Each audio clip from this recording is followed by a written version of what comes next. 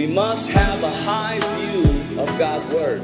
It's got the power to deliver the depressed and the oppressed. It's got the power to restore relationships. The power to save souls and save the sick. It's got the power to defeat the devil, make one wise, renew one's mind, shape one's worldview, and direct one's life. Listen to me. The Word of God is all sufficient. Again, it's the ultimate weapon. All right, let's pray. Thank you, Father, for this opportunity. Father, I pray that you would just help us to focus on your Word and nothing else. Father, your Word and nothing else. Speak to us, each one, in Jesus' name. Amen. So I want to read from a little bit from 1 Samuel 17.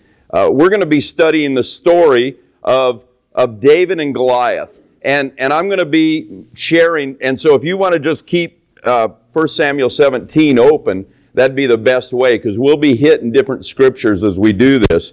But we're going to start in verse 23. And trust me, we're going to cover this story, but I want to just give you a little bit of the context, what the Bible says about it. And in verse 23 it says this: As he was talking with them, Goliath, the Philistine champion from Gath, came out from the Philistine ranks.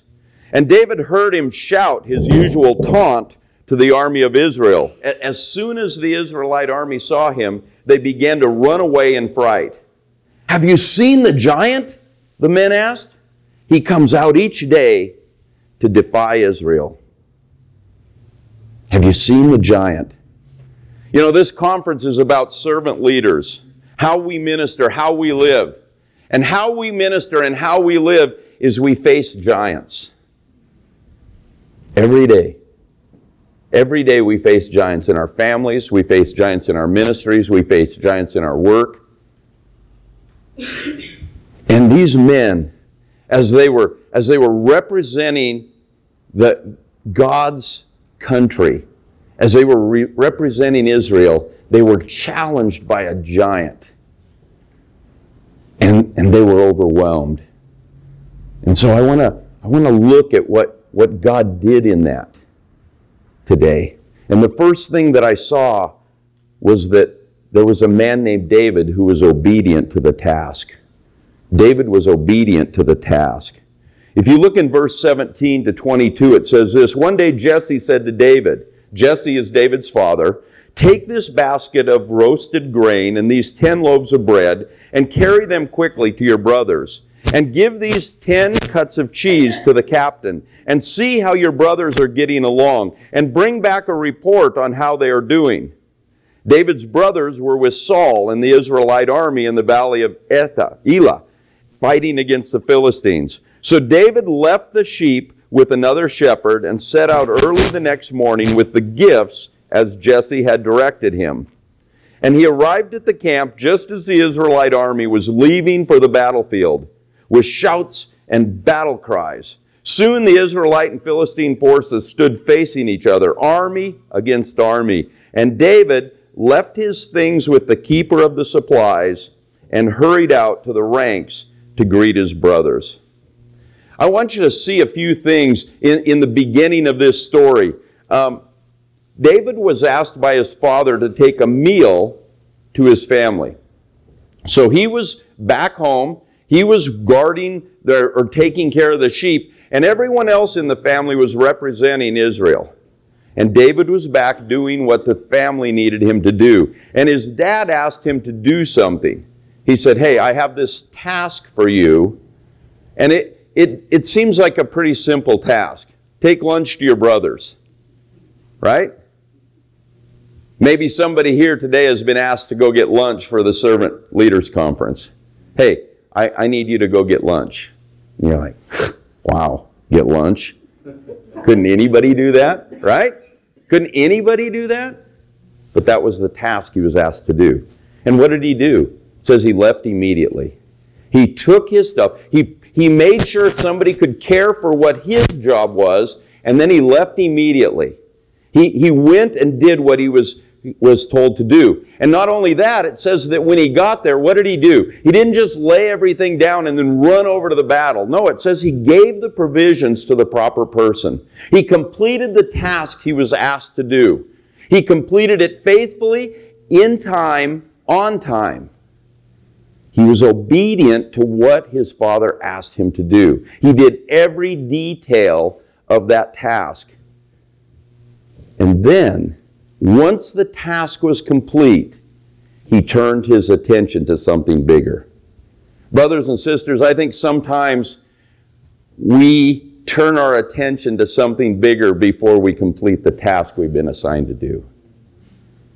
I think we want to move up. We want to get the next level. We want to do the next thing, the bigger thing, the thing that's a little more visible, that's a little more special, that fills our bucket a little more. And brothers and sisters, I see from the life of David that he fulfilled everything that he was asked to do, every task. Doesn't matter the size, doesn't matter the importance. He fulfilled the task obediently, on time, and in the proper way. It was complete. There was nothing left. Somebody was watching the sheep. Brothers got the meal. The proper man got it. And then he turned his attention to something else. You must be obedient to what you're asked to do. What is God asking you? Sometimes it seems so small. Sometimes it seems insignificant. Sometimes it seems like, well, can't he do it or she do it? Not if God called you to do it. Brothers and sisters, we need to be obedient to the task. The next thing that I see in this story of David was that he was outraged by the defiance of Goliath. He was outraged. It says in verse 26, David asked the soldier standing nearby, "What will a man get for killing this Philistine and ending his defiance of Israel? Who is this pagan Philistine anyway, that he is allowed to defy the armies of the living God?" Man, he is upset, isn't he? Now, what was everybody else? Everybody else was doing what? Oh, have you seen the giant? Man, he's big. And he's saying these things. And is anybody challenging what he's saying? No. Now, let me be clear about something. God can handle doubters. All right? It's not our job to go and pick every fight when there's a doubter. I'm not trying to say that. When you hear somebody saying something bad about God, I'm not saying, oh, we just have to go challenge them. But what I am saying is that it's refreshing to see David passionate about God. I think it's refreshing to see somebody passionate about the name of God.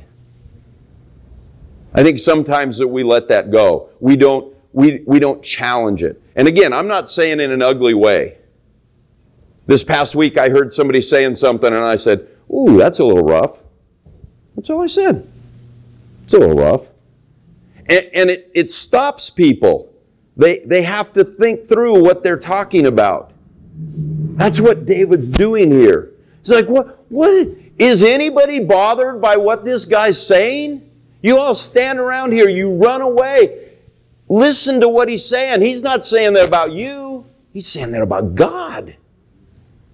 Isn't anybody here worried about that? Doesn't anybody care about that? David has a passion for God's name. I think we need to have a passion as leaders for God's name. I think that's important for us. We need to be passionate about His name and how we use it, how we represent it, how we live it, how we act it out. And then David began in this story, David began to remember God's faithfulness.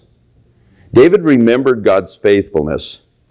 In verse 33 it says this, the king is talking to David. David goes to the king and says, you know what? I'll fight that guy. You got nobody else here. Everybody else is afraid. I'll fight him. And the king responds with these words of encouragement. Don't be ridiculous.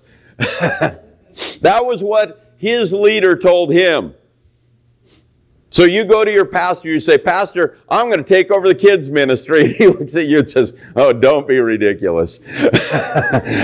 Right? Right? That's what's happening here. He says, I'll take care of that. I'll take that challenge. I'll take that giant. And he says, don't be ridiculous. There's no way you can fight this Philistine and possibly win. Again, what a way to build this guy. Way to coach him up, man.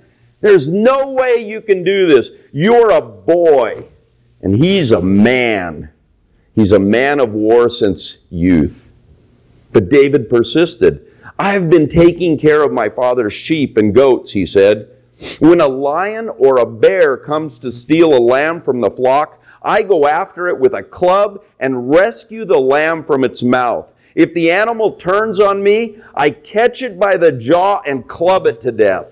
I have done this to lions and bears, and I'll do it to this pagan Philistine too, for he has defied the armies of the living God. The Lord who rescued me from the claws of the lion and the bear will rescue me from this Philistine. David remembered God's faithfulness. Who does he say helped him? God. He said, I fought a bear and I fought a lion. This guy, nothing. This is nothing. Because God is faithful when there is something coming against me. And as I share that and I begin to think about that, I want to ask you, what experience do you have of God's faithfulness? What is the experience you have had of God's faithfulness? When did you club a bear or a lion to death? Not literally. But when did you have that victory in your life? When did you know God is with me? When were you doing something and you knew beyond a shadow of a doubt, God is in this for me? Think about that. See, that's where David's at right now. He sees a challenge and he says, you know what? In the past, God has always been with me. In the past, God has always delivered me. God is not changing. This is a giant. I am going to defeat it. Because God is faithful. Not because I can kill bears and lions. No, because God can kill bears and lions. That's why I know I can take care of this giant. So let me ask you this. I just asked you, what experience do you have of God's faithfulness? Can it happen again? See, I think some of us get stuck. This is a big time of March Madness and basketball, and they play a big tournament, and the way it happens is you play the game, and if you lose, you're done. It's called one and done. Is God's faithfulness a one and done in your life? Is that where you're at with your faithfulness? Are you at the point where you say, you know what, God did a crazy, miraculous thing in my life, so that's it. He's not going to be there again. I've spent my coin. I've got my faith. I've got my miracle. So that's it. The rest of them are for somebody else.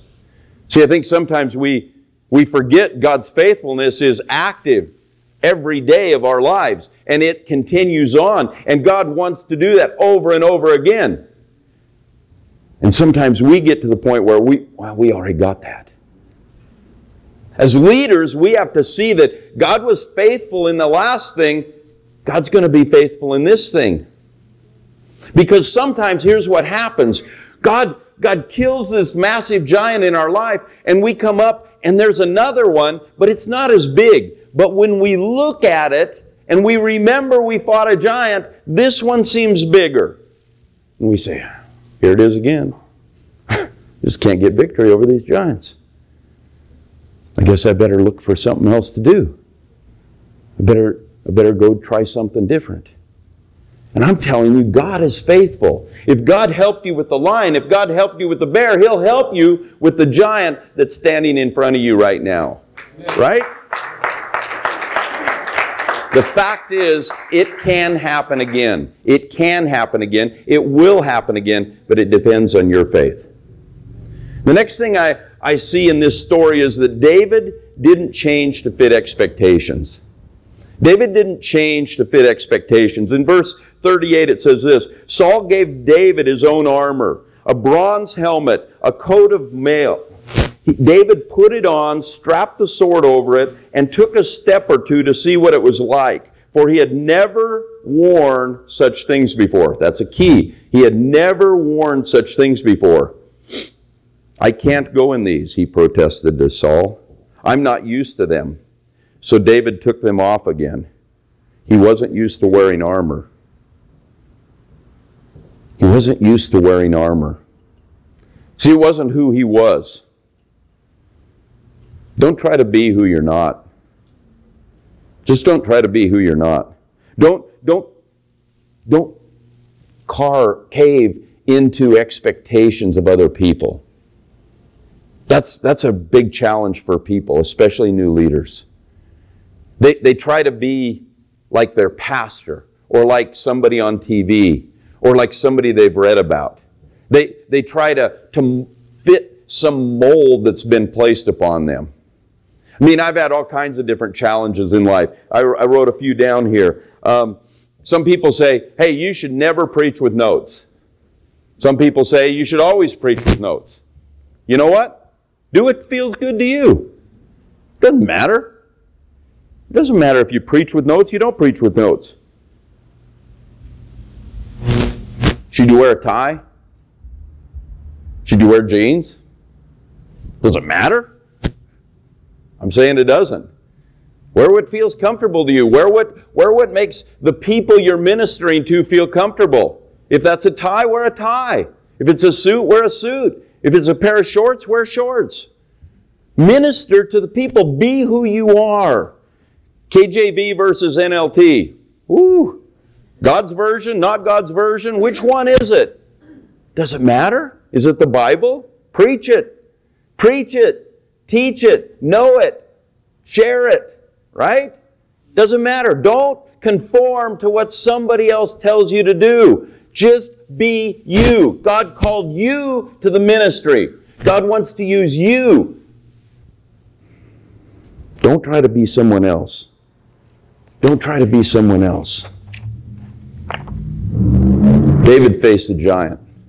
That's the fifth thing I saw, is that David faced the giant. It says in verse 41, Goliath walked out towards David with his shield bearer ahead of him, sneering in contempt at this ruddy-faced boy. Am I a dog? He roared, that you come at me with a stick? And he cursed David by the names of his gods. Come over here. I'll give your flesh to the birds and the wild animals, Goliath yelled.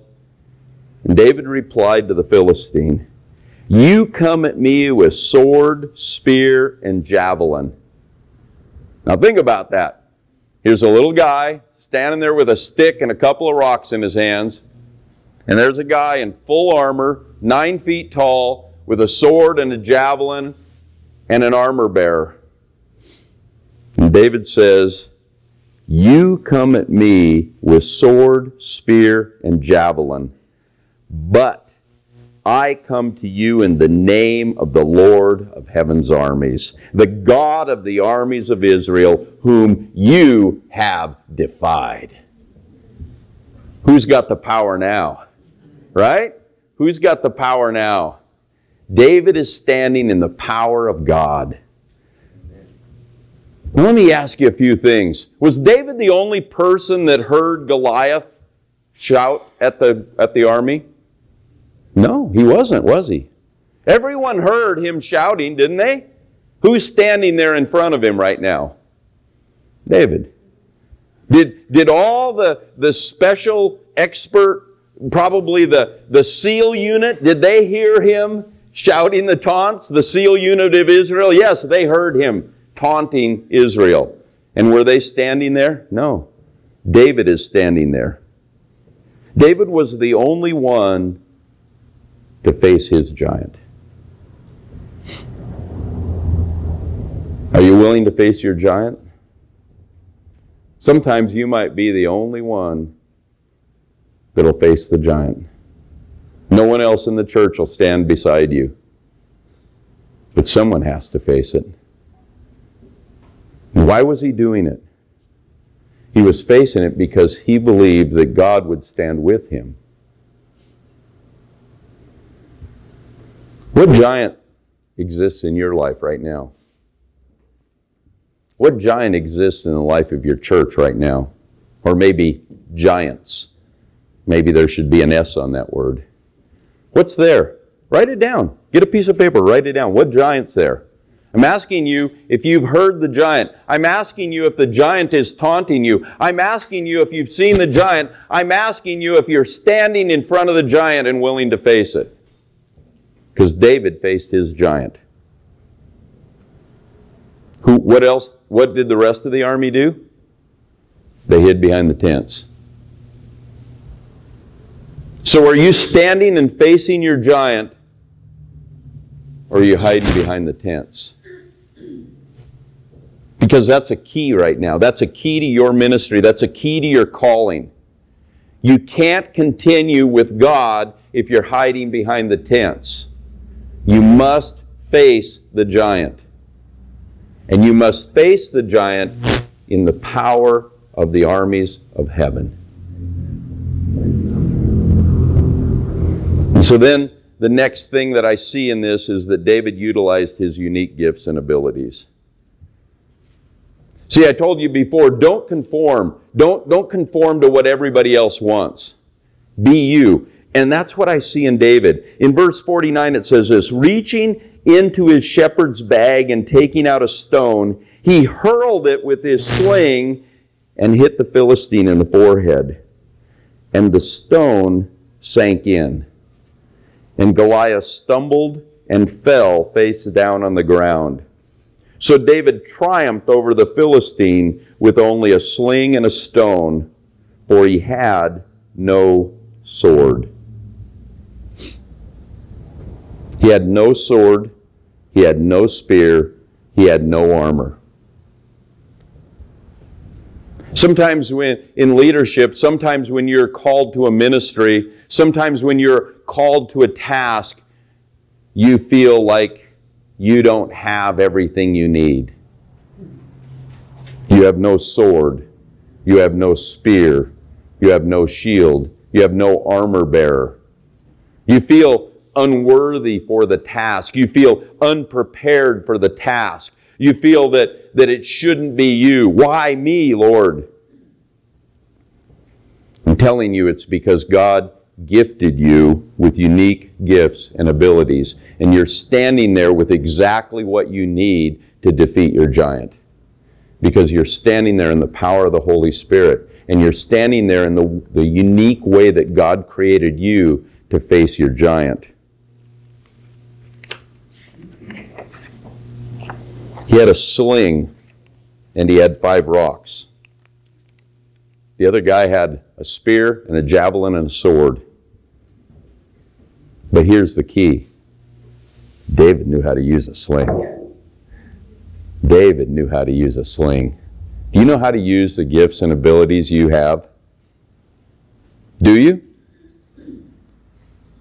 Do you even know the gifts and abilities you have? That's important. It's important to find out the way God has gifted you. And then, be an expert. Be an expert at that. If you're gifted to preach, then be a preaching expert. And if you're a preaching expert, don't try to fix the electricity in the church, right? Because you're not an expert there. Because that is not how God gifted you. And that might be the way you go and meet Jesus. Right? See, sometimes we try to do all these different things. And I'm telling you, know how to use your sling. Know how to use your sling. The last thing I noticed in this story is that David gave the glory to God.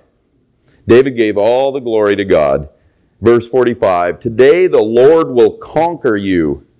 That's what he said to this giant that is facing him with a sword and a javelin and a spear. He looks at him in the eye and he says, today the Lord will conquer you, and I will kill you and cut off your head. But do you hear the progression there? Who's going to conquer the giant? The Lord. The Lord is going to conquer the giant. David's just going to clean it up. See, the Lord is going before him. The Lord is who he is standing there in the name of the Lord. He says, and I will kill you, I will cut off your head, and then I will give the dead bodies of your men to the birds and wild animals, and the whole world will know that there is a God in Israel. And everyone assembled here will know that the Lord rescues His people, but not with sword and spear. This is the Lord's battle, and He will give it to us. You see that? It's not because we have more military might than you. It's not because we have more weapons than you. It's not because we're smarter than you. It's because we have God. And that's why He will conquer you. Because greater is He who is in us than he who is in the world. You're standing in front of your giant. The battle is done. You just have to be faithful. So he killed the giant. He won the victory. And when he did that, it would have been pretty easy to go, yeah, that was me. I'm David.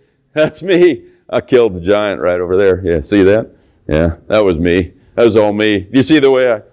You want to take a picture?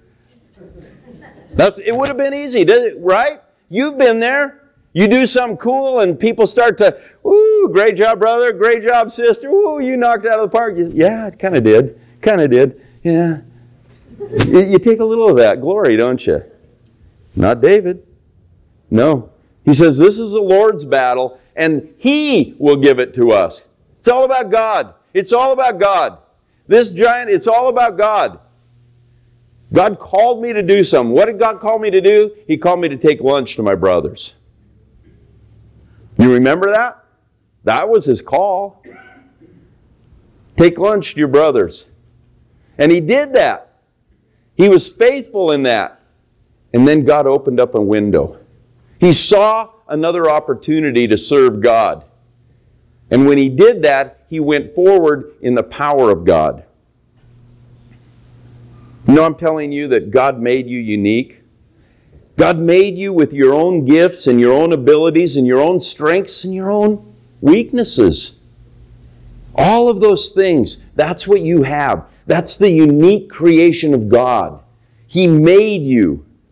And so I'm asking you to be faithful to use what God gives you. You know, just before I came up, I was asked, I think Danny asked me, hey, are you ready? And I said, I'm going to share something about that. When I first started speaking, I was so nervous. Oh man, I tell you what. I could barely talk. My wife could see it immediately. Sometimes people would say they didn't see it, but oh man, I was scared. I was so scared. I hated to go in front of a group and speak. I hated it. Now I love it. It energizes me. It fills my bucket. But I hated it. And I didn't want to do it. I never wanted to do it. I would always pray that somebody else would speak. When I'd be sitting there, somebody'd call me to speak, I'd be sitting there like, oh, please send somebody else in, like a more famous guy. And then right at the end, the pastor would see him and say, hey, would we get Billy Graham up here instead? You know, that was always what I wanted. I always wanted that. You know, and so I was challenged by that because God was really taking me out to the woodshed on that. He'd be like, I called you to do this. I called you to preach. I gave you these gifts. And so one day when I was reading and studying, I was just really kind of wrestling with God, and I'm not kidding, He just pointed me to Exodus 4. And every time I preached, I would go to Exodus 4. And for a while, for one time, one season, I must have preached 60 times when we were on a missions tour. And I must have spoke 60 times in about 3 months. And every time, I'm not kidding you, every time I read this while I was sitting in the pew while they were doing the welcome and stuff, because I was scared. And this is what I would read. But Moses pleaded with the Lord. Exodus 4, verse 10. But Moses pleaded with the Lord, Lord, I'm not very good with words. I've never been. and I'm not now, even though you've spoken to me. I get tongue-tied and my words get tangled. Then here's what the Lord says. The Lord asked Moses, who makes a person's mouth? Who decides whether people speak or do not speak? Who decides whether a person hears or does not hear? Whether a person sees or does not see? Is it not I, the Lord? Now go. Now go. I will be with you as you speak, and I will instruct you what to say. Seems awfully clear, right? Who is speaking? The Lord. Who gives you that ability? The Lord. Give the glory to God. Give the glory to God. When you face your giant, when you have that victory, when you have that opportunity, when you have that ministry and it's going well, give glory to God, because who are you? You're an instrument in the hand of the King of Kings and Lord of Lords. You're an instrument in the hand of the Almighty. The power of God is sufficient. Face your giant, because God is enough. God is enough. Let's pray. Father, I thank you once again for your word. I thank you for what you shared with us. Father, I ask that we would have the courage to identify our giants, because everyone heard the giant. Everyone heard him. Everyone knew he was there. No one was willing to face him. Father, I pray that everyone in this room would not only hear their giant, but they would listen to what their giant is saying, and they would step forward and they would face their giant in the power of the Holy Spirit. And Father, that as they do, you would fill them with your Spirit, and the victory would be yours. In Jesus' name, amen.